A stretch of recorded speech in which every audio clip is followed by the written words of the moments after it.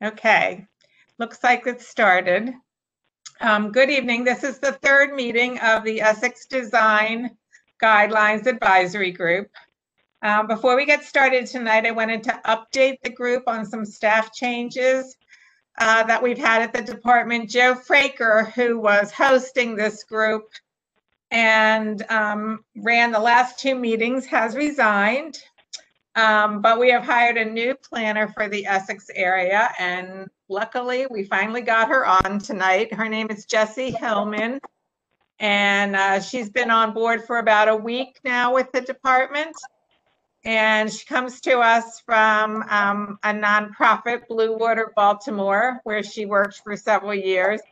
So she brings a strong environmental background, which will be great for her help with the waterfront communities.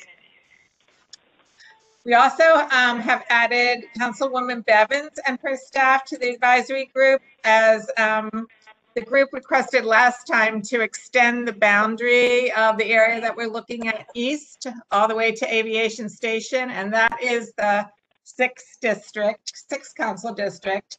So this evening we also have with us Doris Franz Poling, who is Kathy Bevins' legislative aide. And either she or Kathy will attend the meetings and be on the group in the future. Okay, I think we can go to the next slide, Emery. Okay, so for the agenda this evening, we want to just do a short recap of the December meeting. We're going to discuss the survey results from the online survey. We're going to take a look at the design themes that we would like to address in the guidelines, and then at the end of the meeting, take, I guess, a more formalized vote on the boundary. Okay, next slide. So at the December meeting, we took a virtual tour of the area, and we looked at got a lot of good input on how the area could be more cohesive.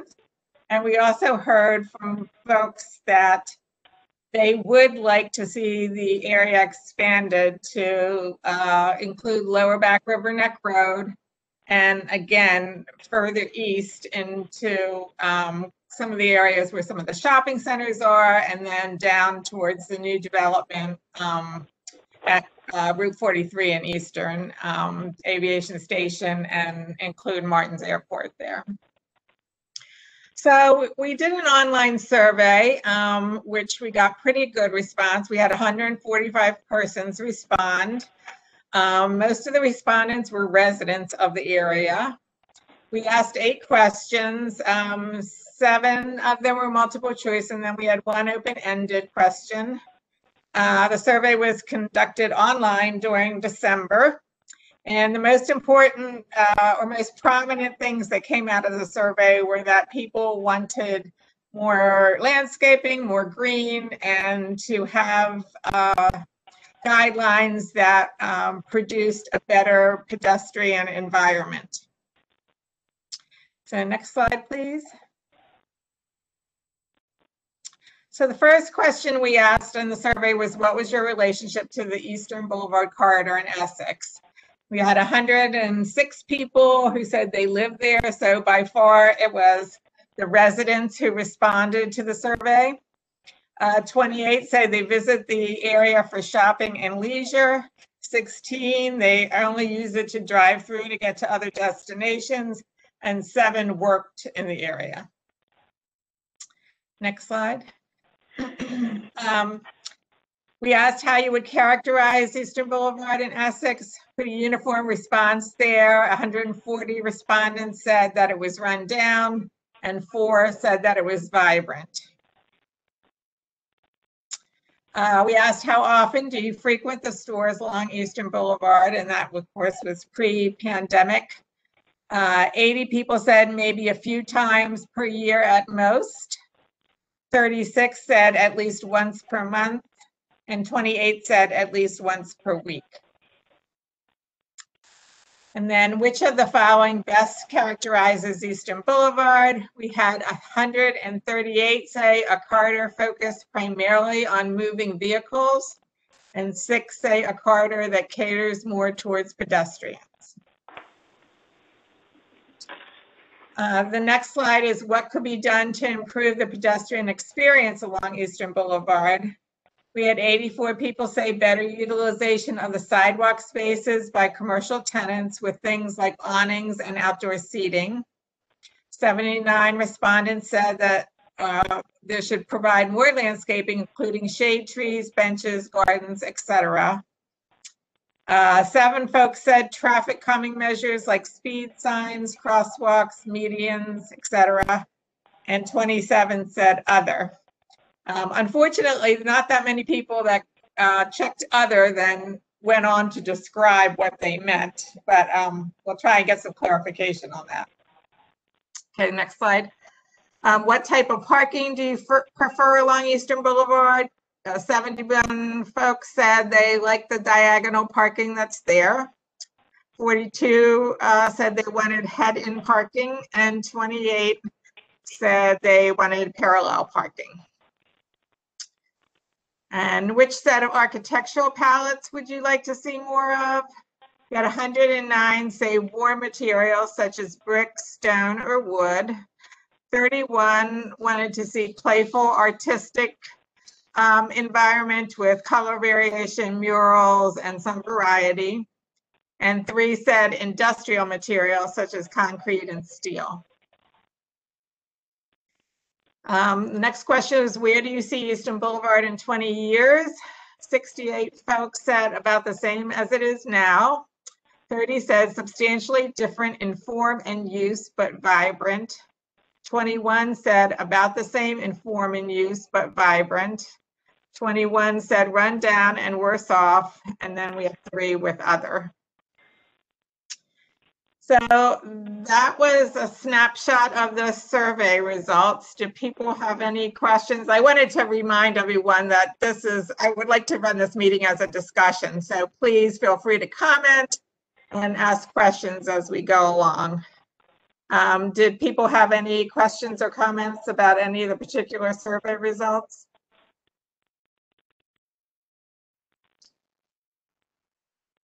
Okay. Well, we will move on to the next part of the meeting.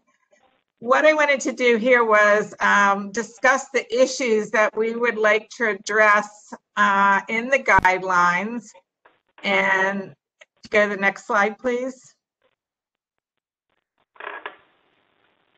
So these are the things based on the input that we've heard that we would like to address within the guidelines. These are the broad categories: gateways, signage and awnings, landscaping, parking lots, area identity, which folks have identified the importance of the waterfront and the airport in establishing an identity, and then building facade materials. Those are, again, the broad categories. Does anyone have any additional category that they think we should be addressing? Lori, if I could chime in for a second. I think one of the other things in looking at the photos that you had, I guess, a slide back, and then both walking the corridor and driving through both of the corridors that we're discussing covering as part of the guidelines. I think one of the things that should be addressed as part of the newly revised guidelines would be the issue of fencing. Different materials that would be sort of encouraged when it comes to fencing, and different things to potentially stay away from with regard to fencing. Okay, that's a good addition. I will add that in. Anyone else?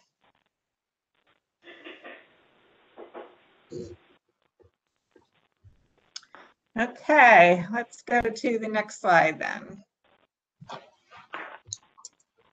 So what I did was take each broad category and then under it list the things, the specific things that I think we will address in this category. So in gateways, I identified the Back River Bridge, Eastern Boulevard and Back River Neck Road intersection, the Route 43 and Eastern Boulevard intersection, Martin Airport and Aviation Station, and then the heart of Essex, which I identified here. I'm not sure if it's probably a larger area than this, but basically the intersection of Eastern Avenue and Mace Avenue, and then expanding out in either direction from there. Lori, So these are areas that we would want to denote somehow or give special treatment to, so folks know that we are kind of entering a special or different area along the corridor. Lori, I think you've got covered coming into the area, let's say, off of Kelso and where it divides into Stemmers Run and Mace. That's sort of the divvy point. So you've got it on the one end, I guess, with Eastern Boulevard and Back River Neck Road, although you could just say Eastern Boulevard and Stemmers there, because Okay. that's basically your point. You just continue across Stemmers to Back River Neck Road. The other part, though, the heart, I think it should be Eastern Boulevard and Mace Avenue. As opposed to Oh, I'm sorry. Okay. and that way you're now covering access to it coming in from the north, because Back River Bridge is obviously coming in from the west, and you've got Davie Martin Airport coming in from the east. So I think you've pretty well got it covered as gateways. Okay. Yeah, and if I could just kind of tag on to what John said there with Eastern Boulevard and Mace Avenue. If I'm not mistaken, and anyone in this call, please correct me if I'm wrong, that is where generally Essex Day kind of starts their whole parade of everything every year. So I think that's a really good area to focus on, not just because of the gateway, but because of the events that are really important to the community that kind of happen right at that area. It's mainly between Mace and Woodward. Mace and Woodward. Okay. If I could chime in on one other gateway that I think might be important to highlight, and I know that, John, when you guys had done the UDAP a couple years ago, it was one that there was some focus given to, but it would be the Josenhans Corner at Back River Neck Road and Old Eastern and Stemmers, where those three intersect. Yes, I remember that there was a great deal of focus put on that during the UDAP. It really, it's only the fact that it's being called a gateway. It's my only reason for not sort of jumping on that. I think it's a central point, just like I think that area of Eastern Boulevard between Woodward and Mace is a central point. I think it's more of included in the area. It's sort of the heart of that district, if you will. I mean, that's how I think Josenhans is a very critical place that we should look at, particularly since I think it still has a potential for additional development. With the shopping center and the old Back River Savings and Loan and the restaurant that's there on the corner. There are some real opportunities there for things to happen. So I really think it's important that it's included. I'm just not sure I would characterize it as a gateway as such, because you reach it by coming in through one of these other areas. Right. Maybe there are, under these broad categories of gateway, maybe there's some sub areas that get identified if they are kind of within the gateway area. Well, you could call them key intersections or key points if you wanted to go that way, because there are certain key points, if you will, like at Back River Bridge, like at Mason Eastern. There arguably are some down at the other point where Old Eastern and Eastern Boulevard, Eastern Avenue divide again. You have that gas station there. But I mean, there are certain touch points there, as in Josenhans is one, that you could look at. And maybe there's one, over in the Hawthorne area, since we've expanded it to the other side of Middle River Bridge. Okay. Anything particular in mind in Hawthorne? Regards to Hawthorne, I would think that Kingston and Eastern Boulevard intersection there, sort of where Gershbeck's and the old McDonald's kind of intersect there, that seems to sort of be the hub in terms of Hawthorne. That's sort of their entry point and the sort of corridor to get you in and out of that area. Okay. Good. Those are good, good additions. Does anyone else have any comments? All right, we'll go to the next slide, please. Okay, so the next section is signage and awnings. Heavy on the signage here. So in the guidelines, we'll be addressing freestanding signs, building mounted signs, temporary signs, rooftop signs, the form of illumination that the signs have, the lettering type, a standard for a wayfinding sign that, something that that you have in the area that points to the marinas and points of interest. Ground mounted signs, murals, multiple tenant signs. We have a shopping center freestanding sign that lists all the tenants within the shopping center. And then something the task force has been wanting to do, and I think wants to use their facade loans for, is to somehow come up with a standardized address identification design, especially for those small buildings that are on the corridor that have been, maybe they were residences and they've been converted to commercial buildings, but it's really, people are going so fast, it's really hard to find them, and a lot of buildings just don't have an address on them at all. So that was something that the task force was very interested in seeing. Any comments? Just a thought, the zoning regulations have a way in which they identify signs. And you've got some of them here, like freestanding, building mounted. Mm-hmm. They also have canopy. They have different kinds of building mounted signs on them. You might want to sort of look at that. The one that I don't see here that I think might be fairly problematic is changeable copy. Yes, I was just about to bring that up. I wanted to add that to our list. Yeah, because a lot of the franchises, like the drugstores and the fast food and that kind of thing, will have changeable copy signs. Gee, Lori, I thought you were going to mention the library, which has a rather obvious one in Towson at any rate. Right. Well, now we have the mural in Towson, so maybe it's not quite, doesn't stand out quite as much. Maybe people are looking at the mural instead. Anybody else have any comments about signage? We'll try and be pretty comprehensive and tie it to the zoning ordinance as much as possible, but we may want to encourage certain kinds of signage and discourage certain kinds of signs that are allowed within the zoning district. And speaking about the issue of signage, is there a way to address, and I'm trying to come up with the best way to describe it, but the signage that you see on glass, almost like a window cling, but it's kind of a film that covers the majority of the windows and sort of blacks out your ability to see in or out of the business? Is that actually signage, or is it just something they're doing to their windows to not let people be able to see in? I would say sometimes it depends on the business.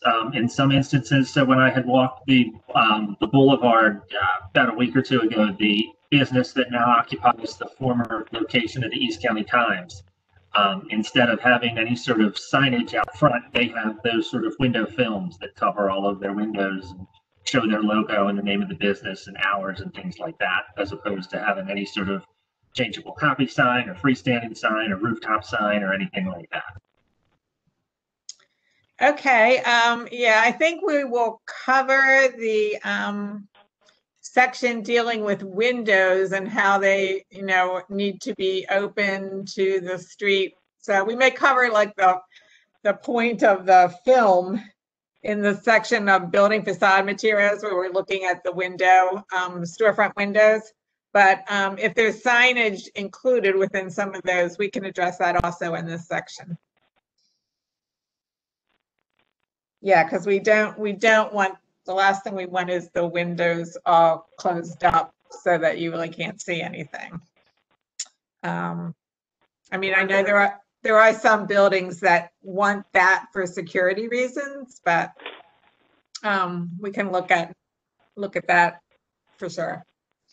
Lori, this is Matt. I would think under the way you described is probably fine. It could also be considered maybe building mounted, and I would think under building mounted, you might have a variety of categories. You're just being general here. I get it, but under building mounted, you'll probably have building identification, which might be different than, say, a storefront or a tenant identification.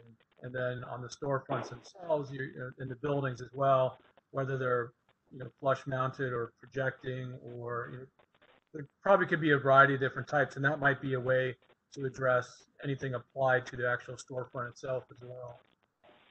Okay. All righty. Okay, can we go to the next slide, please? So the next area that we will be addressing is landscaping. And we saw a lot of response about landscaping in the survey. I think most of it was geared kind of towards the public sidewalks as opposed to private property, but we'll be looking at both in this. So we'll have a section on street trees that will identify the appropriate species of street trees and good locations for them along the corridor. Planter boxes, I think we would probably want to take our lead from what the task force has already done in terms of the planter boxes that they've established out with close to the banners and kind of their focal area along the boulevard. We may, as we move into other sections that don't have planters and where the street is more lanes and the buildings are set back further from the street, we may come up with a different design that's a different scale and has a different location than those that are in kind of the traditional Main Street area, but we will be looking at those. Property screening is basically landscaping that and or fencing that would screen properties from one another, and sometimes from the street front. And then parking lot screening, particularly from the street front, we want to see a landscape buffer or some way to screen large parking lots, and then landscape within the parking lots themselves as they get redone. I think that people could look at the old Salvo Shopping Center, and the name of it is escaping me right now, on Back River Neck Road, to see they've recently redone their parking lot, and I think they did put in some pedestrian connections and screening and some tree islands. Country Ridge is the name you're looking for. You got the name? Country Ridge Shopping Center. Country Ridge, right.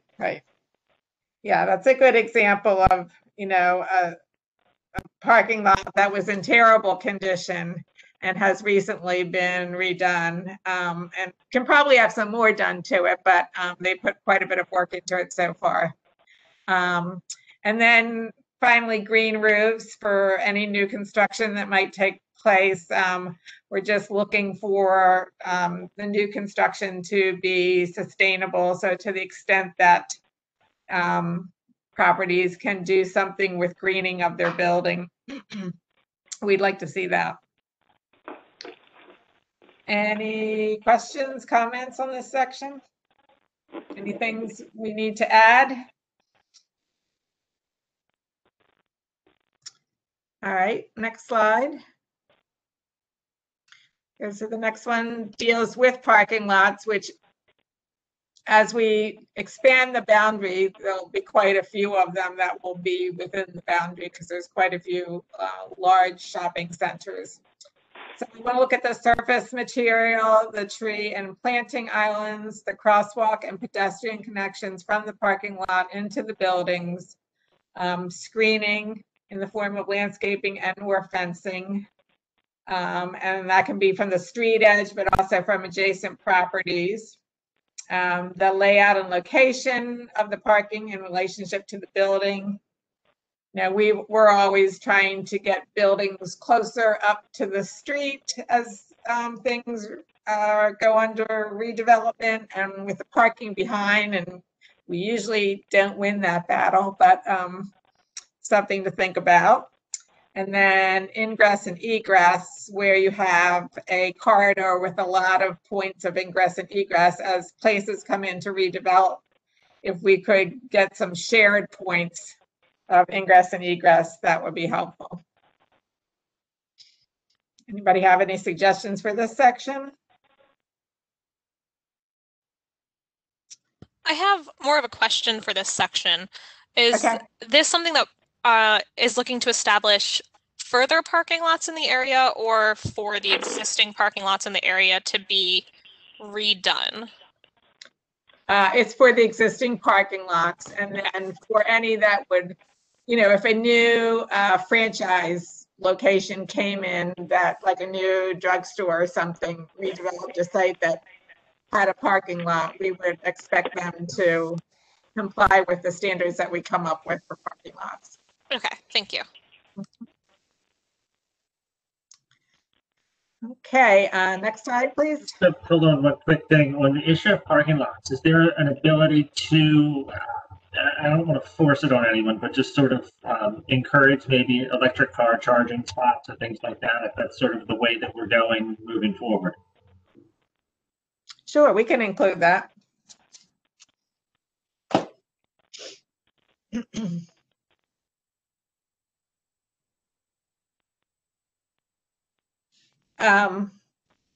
We also probably will include something that requires installation of bike racks at the larger shopping centers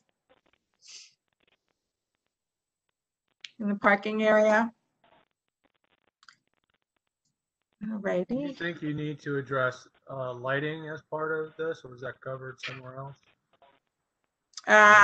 We have covered lighting in another area that really speaks to the lighting along the corridor, but I think we do need to add lighting to this parking lot section. That's good. Thanks, Matt.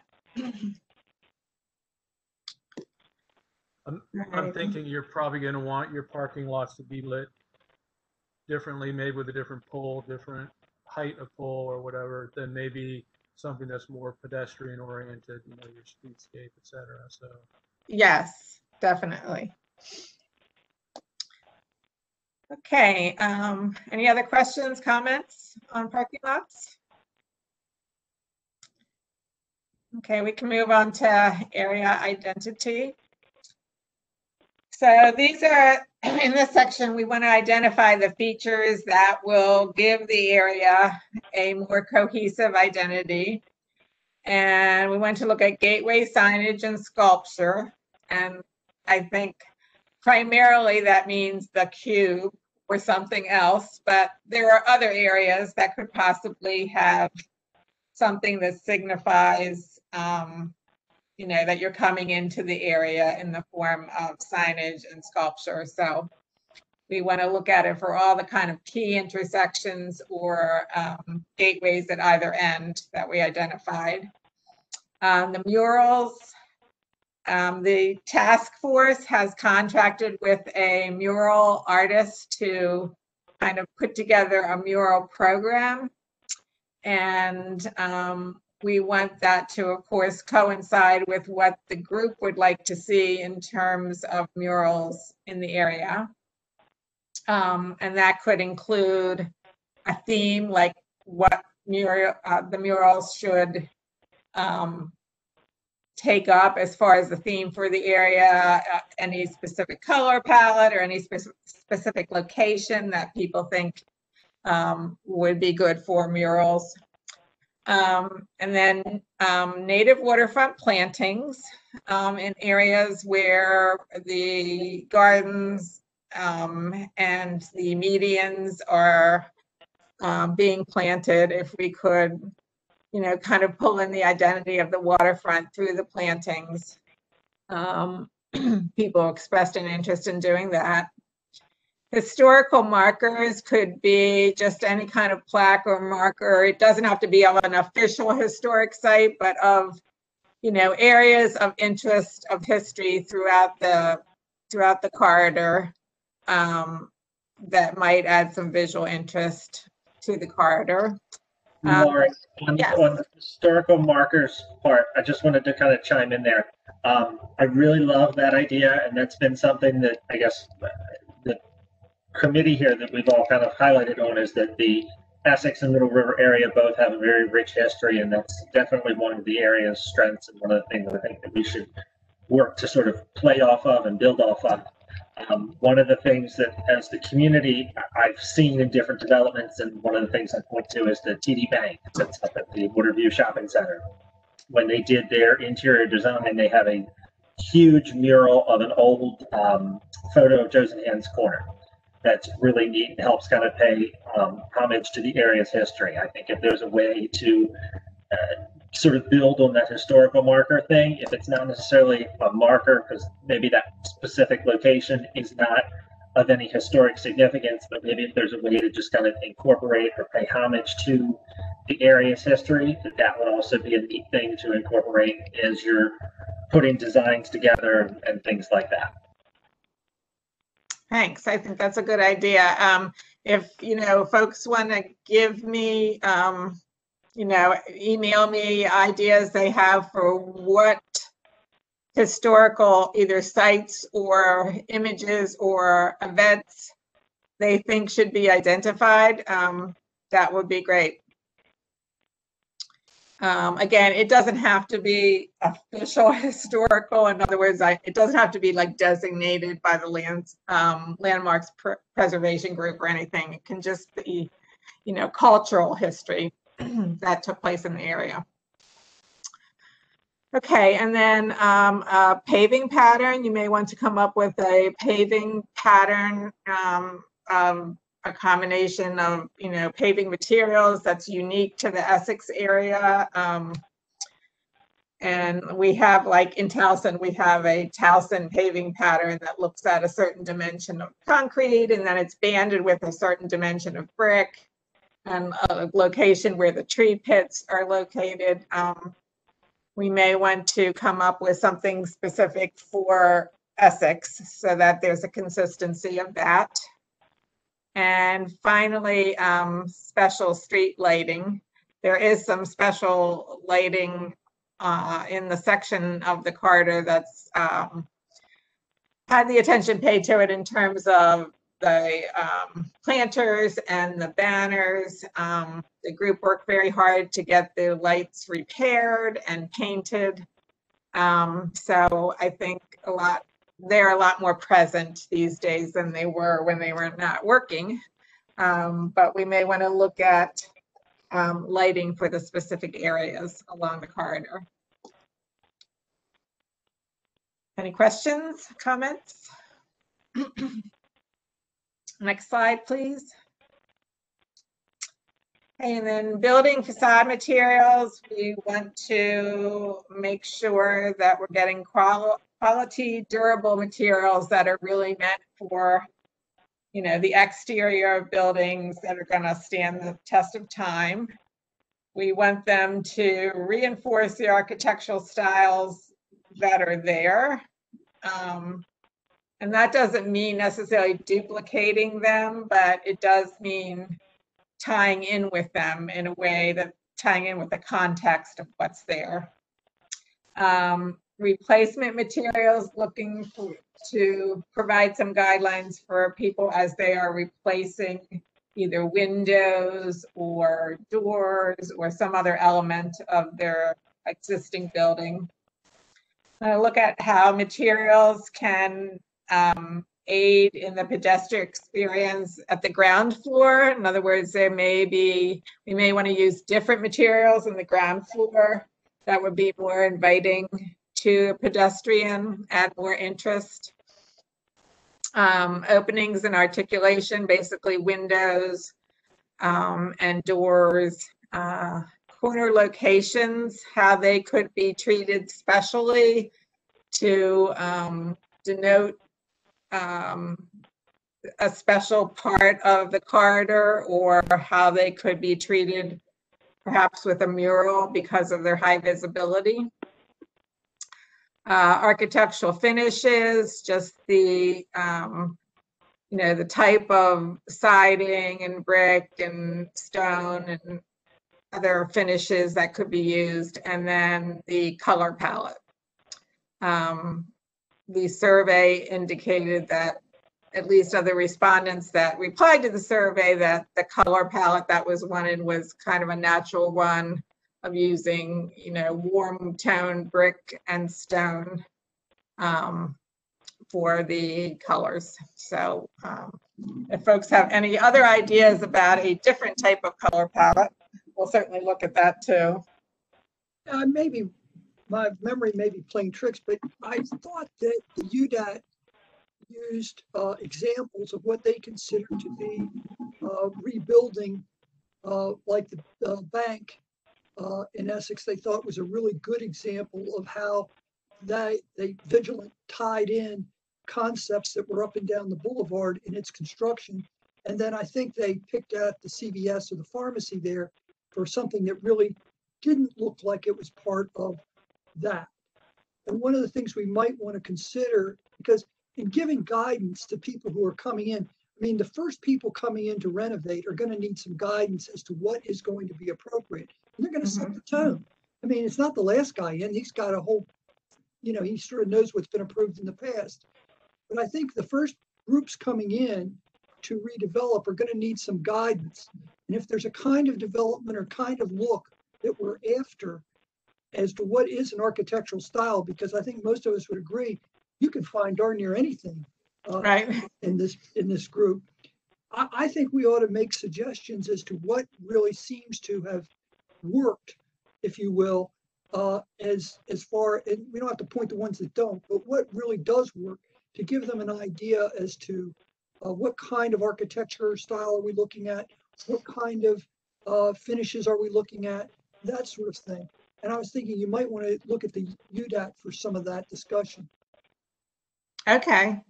Yeah, I mean, as we put these together, and that's, I think, my last slide of kind of our next steps, when we get to that, we'll delve into this a little bit more. But as we put these together in even a draft, we're going to have a lot of material that's visual to go along with it, to say, where we say reinforce architectural style, we'll have visuals that show how that's been done in the area, or how, and in some cases where it hasn't been done correctly, to help people visualize that. So if there are particular buildings that you think that are along the corridor that we should be using as what people could look to achieve, a good building facade, let me know which ones they are, and we can make sure we include those in the visuals.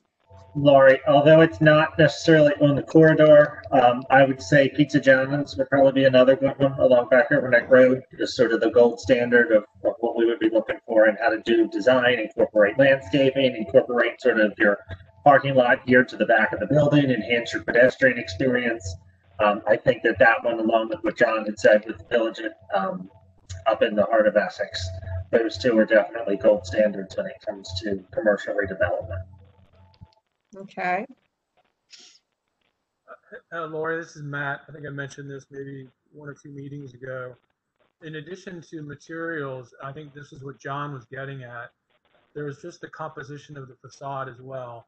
And if you look at some of the buildings that John mentioned that are well liked, there's probably a certain proportion of windows. They're probably, whether they're more vertical or whatever, or square, upper story windows align with lower story windows. There's a certain symmetry to the facade. There's a proportion of glazing to, say, solid, brick or stone or something. I don't think you have to get overly detailed, but look at some of those things regarding photographs and see if you want to build some of that into the guidelines, so that someone isn't just looking at it in terms of materials and color palette, but they're also looking at when you're trying to describe for them the sort of composition of the facade as well. The other thing we have to consider is, I mean, let's suppose, for argument's sake, that someone came in the 500 block of Eastern and wanted to redevelop the entire, southeastern side of that block with the parking and go up 7 stories to do senior housing, just to take a pop at it. And do something like that, because I think part of the redevelopment of Essex is going to involve bringing in people to actually use the retail. And so Mhm. let's suppose somebody wanted to come in and do a 7-story building. What would it look like? Because we can't vision that in a way because everything there is 1 or 2 stories. So what would a larger size building, how would we want it to look? Because that's the kind of redevelopment that we're really talking about. I don't think we're talking about, I don't see the impetus for anyone to tear down, let's say, what's there, just to rebuild what's there. They would want to basically, if they tore it all down, they'd want to do something and go up. We see that in Towson. So that, imagining how that would look and the kind of facade and the kind of proportions that that kind of a building would have, I think is a much tougher sort of task than simply saying, well, we've got a concrete facade, let's replace it with brick, or we've got, or we want the windows on this floor to be slightly smaller. That to me is going to be the tougher kind of issue, I think, if people come in to redevelop, or they take down Country Ridge and they want to go up with apartments. What is it that would look like? Just hypothetically saying, those are the kind of things that UDAT tried to do to totally reimagine what these corridors would look like. And I think that's part of what we have to sort of recognize if we want to come in with this new design guidelines. Okay, so basically maybe a section on form and building form and scale. Is that? I don't know if it's so much building form and scale, but I think that John makes a valid point that when we're putting together these guidelines, the guidelines should not only be geared towards sort of the small Main Street redevelopment, but also take into consideration that what if someone wants to come in along this area and build, a high-rise senior housing complex? What if someone wants to come in and do something like you would see the town center in Annapolis, where you have apartments above and shopping below? And I think that trying to do the guidelines open-ended enough so that you can still apply them to both scenarios is sort of the goal that I think we should look towards. Okay, that sounds good. Okay, thanks. Let's see, next slide. So the next steps are that we are going, based on your input, our staff at the planning department is going to begin a first draft of the guidelines over the next month. And kind of simultaneously with that, we will be working to create some kind of before and after renderings of key buildings applying the guidelines. So if folks have any key sites within the CRD boundary that they'd like us to look at for these before and after renderings, let me know what they are. And then we will bring those back to the group in March. I don't have an exact date yet, but so we could begin at that point to share the first draft and get input. And then the last thing, which I don't have on here, is I did want to get kind of a final vote, if you will, on expanding the boundary. I think the group was pretty much everyone was in favor of it. I might have heard 1 or 2 folks say that kind of took away from the effort in the core. But could I just get by, saying yay? Or anybody, put it this way, if there's anyone who's opposed to expanding the boundary, could you adjust the group and let them know your reasons for your opposition?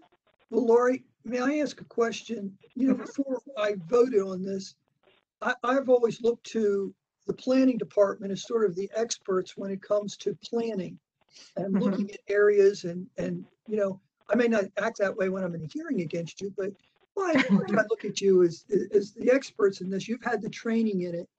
What are your feelings, the planning department and you all in expanding this area? Do you see any downside to it? Do you feel that we could cohesively come up with design guidelines for this large area? I mean, because I just sort of like your input and that of Amy, if she's still on, to sort of how you view this and whether you feel that this is a good change. Amy, you want to speak to that at all? I'm here. I'm on another meeting. Sorry. Sorry. No, I mean, I think, we just, I think as far as the guidelines go, expanding the boundary definitely, makes things a little bit more, I guess, complicated or elaborate if you're looking at the guidelines themselves, because they have to cover a bigger area, and, and buildings are so diverse and they're different, and, that water things down versus,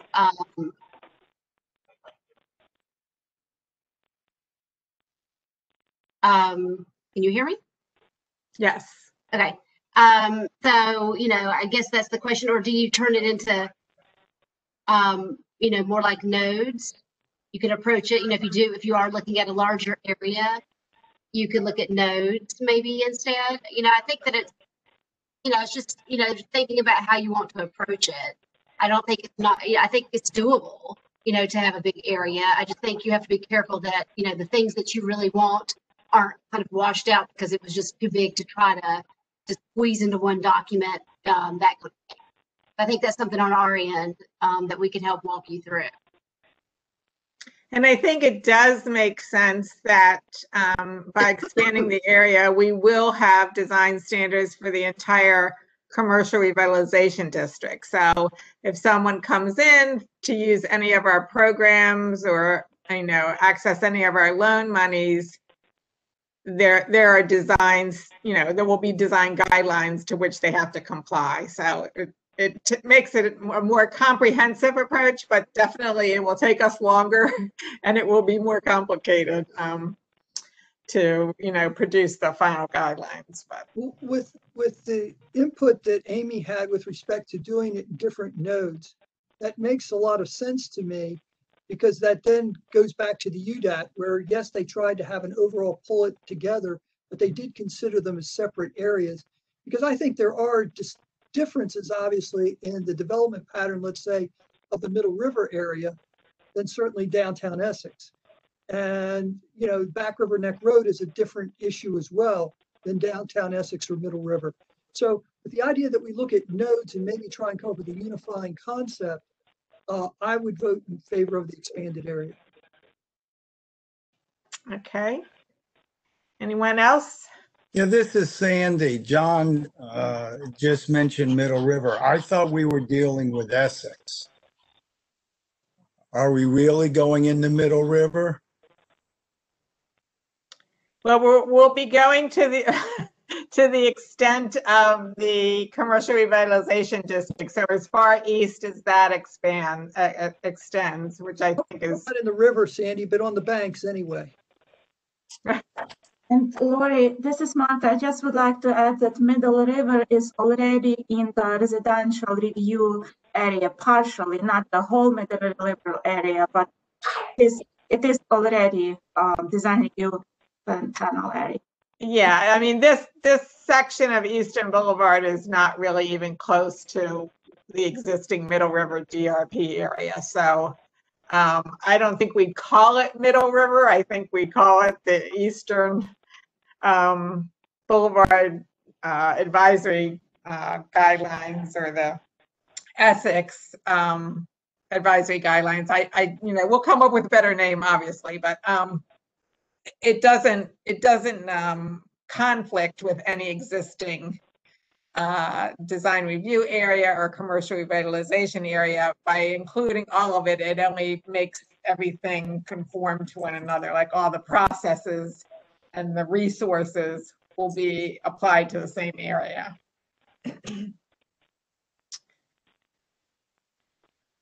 I just wanted to chime in and say that I guess I would agree with what John had said. I would be highly supportive of sort of expanding the boundaries of the review area and then having some sort of overarching theme, but then being able to focus in on specific nodes for different areas. The downtown Essex area, those sort of outlier areas, Back River Neck Road corridor, so that each one of those areas can get the attention that they deserve, but there can still be that sort of unifying factor that's able to tie everything together to deliver a cohesive, aesthetically pleasing project. Okay, thank you. Well, it seems that there's consensus that we expand the boundary and approach it from breaking it down into workable areas that have some identity. So whether we call it nodes or points of interest or whatever, but I think that that answers our question about the boundary. All righty, well, it is 7:05, and that's all I have for this evening. If people have questions about the next steps for the meeting, I will be sending out, as we get closer to the next meeting, I'll be sending out, a meeting invitation. We'll try and make it on a Tuesday at 6 again. It will not be until March because we'll have quite a big job in front of us to get the first draft going.